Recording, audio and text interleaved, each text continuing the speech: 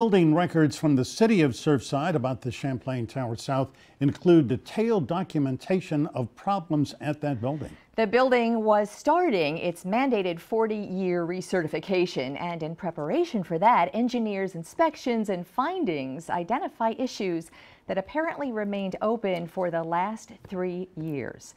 Rick Slider is a structural engineer and forensic consultant on cases of building construction and deficiencies, and he reviewed those records for us and joins us live here today. Rick, great to have you. Rick, we're glad to see you and glad to have your expertise. All right, you've reviewed the documents. You obviously have seen the video. This is your area of expertise. What kind of preliminary conclusions have you reached? Obviously in the video, it's very dramatic. And obviously it looks like a support condition at one of the lower columns towards the middle of the building. Could be the piling, the support system under the ground, but also could be the lower level columns, at least what it appears to be. And obviously there are investigators that are going to be conducting their reviews and will be able to determine what the assessment is. As far as the test, there is a protocol 40-year recertification, and that requires a structural engineer come out and make an inspection of the building. They're looking at the structural components. It is not required to be destructive, meaning to tear pieces apart, but it's meant to be a visual assessment. But an experienced structural engineer can identify cracks in concrete. Some are important, some aren't. And based upon those observations, they're able to make an assessment as to what needs to be repaired. And as part of the recertification program, the engineer is obligated to come back, develop a set of plans and specifications, have contractors qualified in that type work, do the repairs, and then implement those and certify that building back to the building department. So Rick, there, in preparation for exactly what you're talking about, there is a body of reports from engineers. Morabito Consultants did it out of Palm Beach County from this very building as it prepared to do its recertification, and that report, which I know you read, specifies some concerns, some not so serious, some potentially serious, etc., all over the building.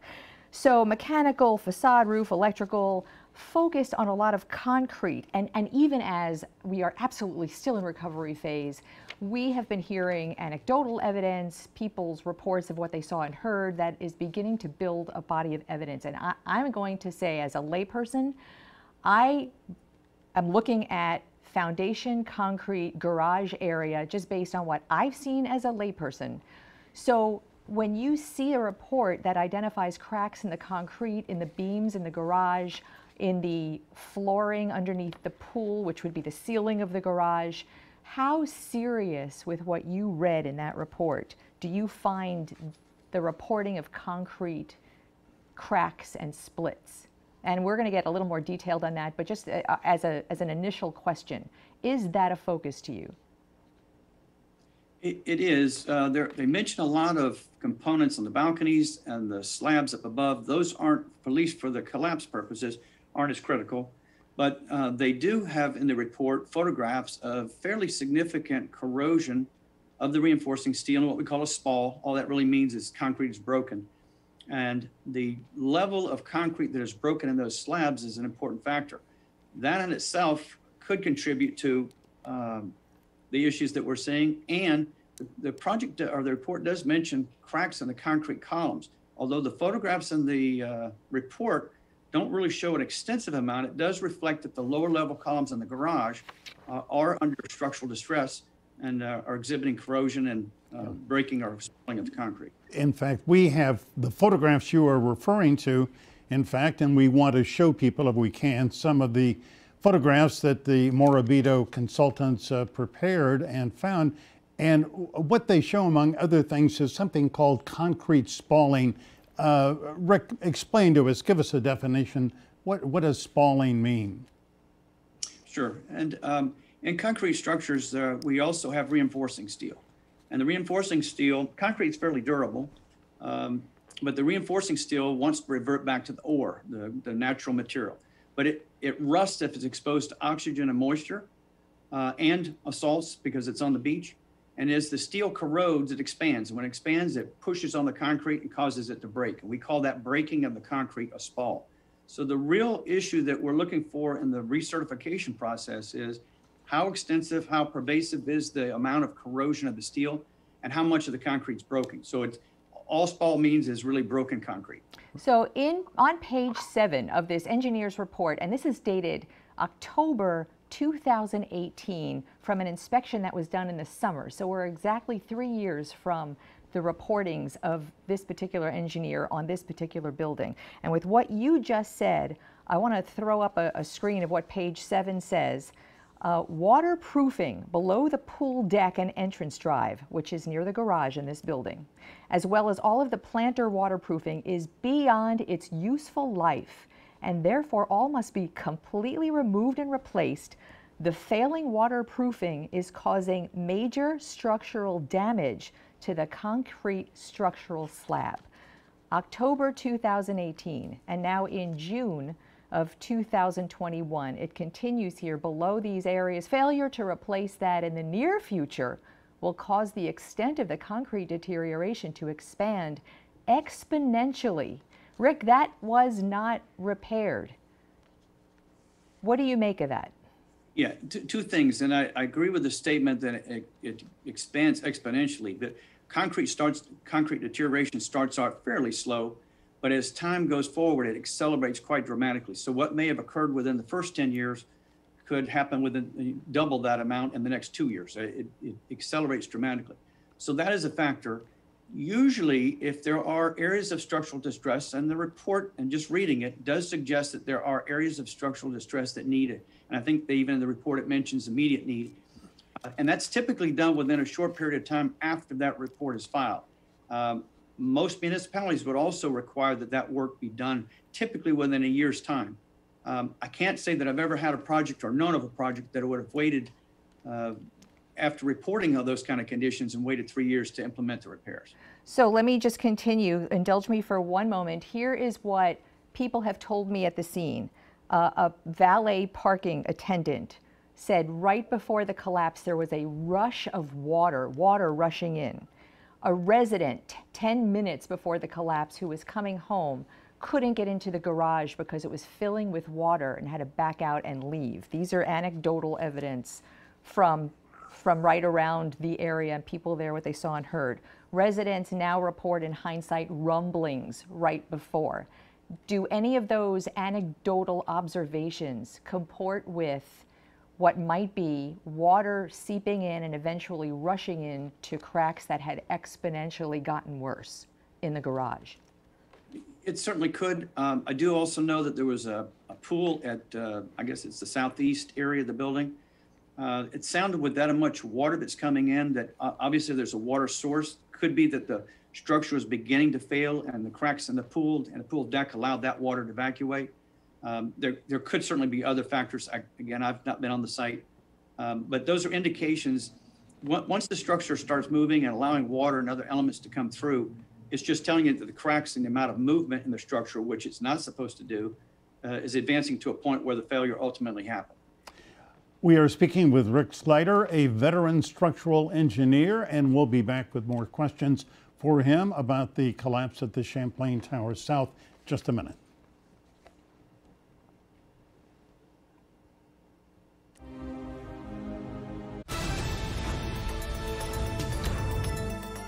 Welcome back. On this week in South Florida, we are looking at the collapse of the Champlain Towers South, speaking with Rick Slider, veteran structural engineer.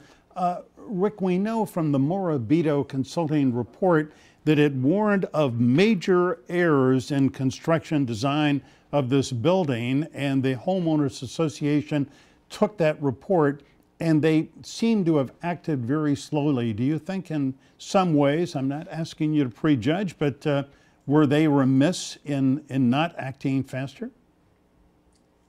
I would say based upon the report, there probably should have been a quicker response. Of course, the engineer who conducted the investigation and issued the report also has a duty to advise their client, in this case the association, that repairs had to be done, and if there was a safety concern or it reached the level of structural distress, that the work should go forward.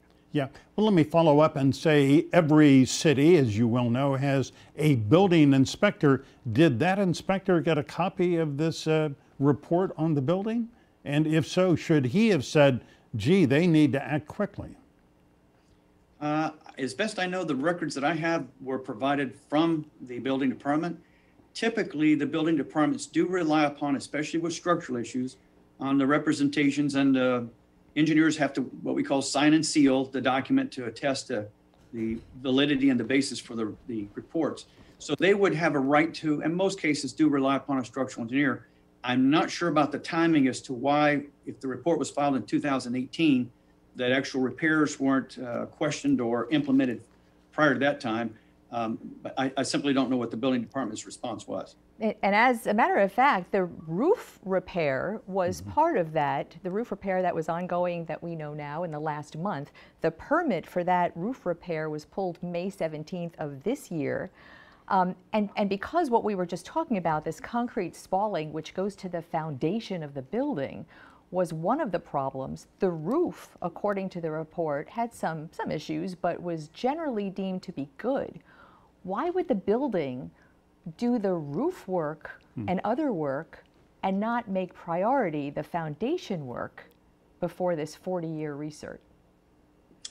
Yeah, I would, I'm not sure I understand the reasoning for that. Obviously, if the roof is leaking, that could be an issue, and maybe that was placed before other elements, but the structural concerns should have been done earlier, and especially there was one photograph that I recall in the report of the slabs and the amount of concrete spalling that was evident in the exposed reinforcing steel. I would certainly have placed or expected those to be placed at the top of the list of the repairs. Not that the roof's not important, but obviously the structural issues are important too. All right, so for that point, I want to, on page 8 and 9, it seemed like the engineer was raising that flag. And I want to read something that he wrote about the underside of the pool deck, which appears from the photos to be close to the garage where the water was. And he reports previously installed epoxy injection repairs were ineffective in properly repairing existing cracked and spalled concrete slabs.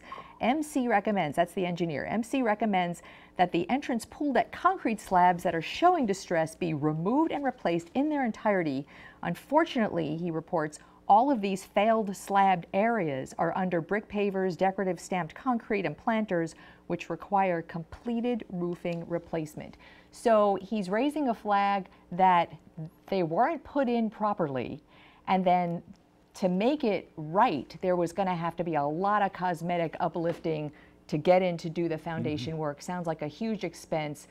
Also sounds like a life safety issue. What do you say?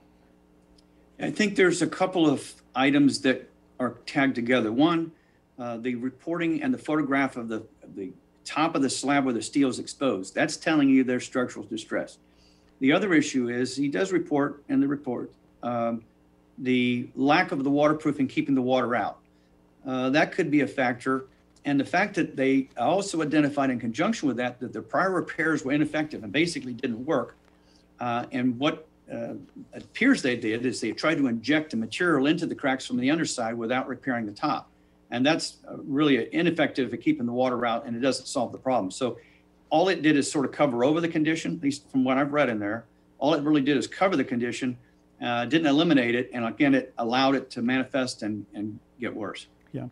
Rick, let me ask you a larger question about this recertification process. I happen to live in a condominium shortly a time ago. It went through a 40-year recertification, but my building, is not directly on the ocean. Do you think that, in fact, the recertification for oceanfront properties like Champlain Towers South should occur every 30 years or, not wait 40 years to do it? That's certainly an item that can be entertained. I would say, in my experience, and when we are doing these certifications and others that I've seen, usually the observations that are made by the engineer, and a qualified engineer is going to be able to assess the level of the cracks. So for the most part, I think the system has worked. What I don't know here, and obviously the engineers on site are going to be able to assess, it could be potentially that there are issues with the foundation or the piling system underneath. And again, that's not visible at the time of the recertification inspections that are done. So basically the inspections are done on visual observations of those areas that they can see, and in areas like the garage, things like that.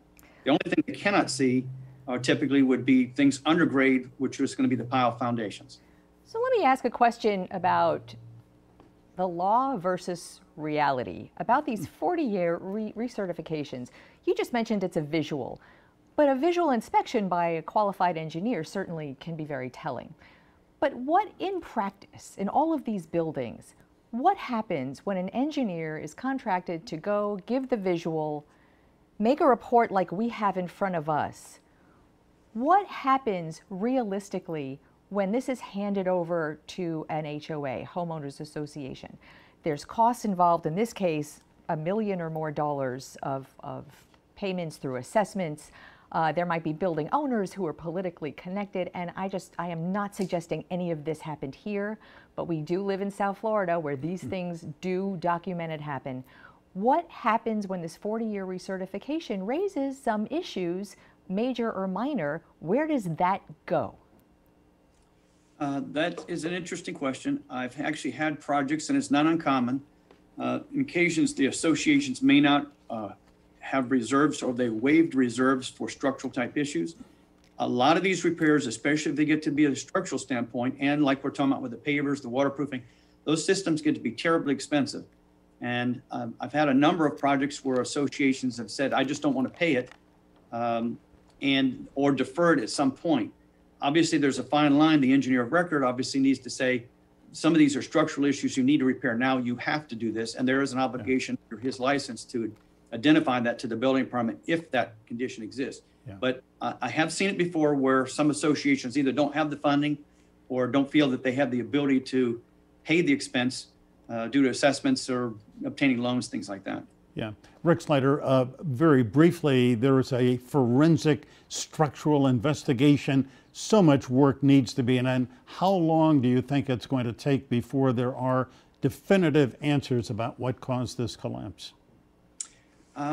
My guess is there are probably experts already on the site that may have a general sense of where at least the center point of the condition is, the actual mechanism to it. And some of this, especially my guess is on the lower level columns, are obviously under the building at this point, and potentially if it's a foundation or piling issue. So it may take time for them after they've done their recovery effort to be able to access those areas. And I heard on the press conference that they had a warehouse where they're going to take the material. So a forensic engineer is going to be able to take those elements of the structure, assess them, figure out where they were. They can tell a lot about how things bend or the condition of them, things like that. So my guess is they probably have a sense of where the failure occurred, or at least started, but to diagnose it and to make their final assessments may take several months, maybe even longer. Yeah, several months, maybe even a year, but however long it takes, it must be done, absolutely. Right. Rick Slider, so great to have your expertise and your analysis. That was invaluable, and thanks so much for your time. Thank you, Rick. Right. Appreciate it. Thank you.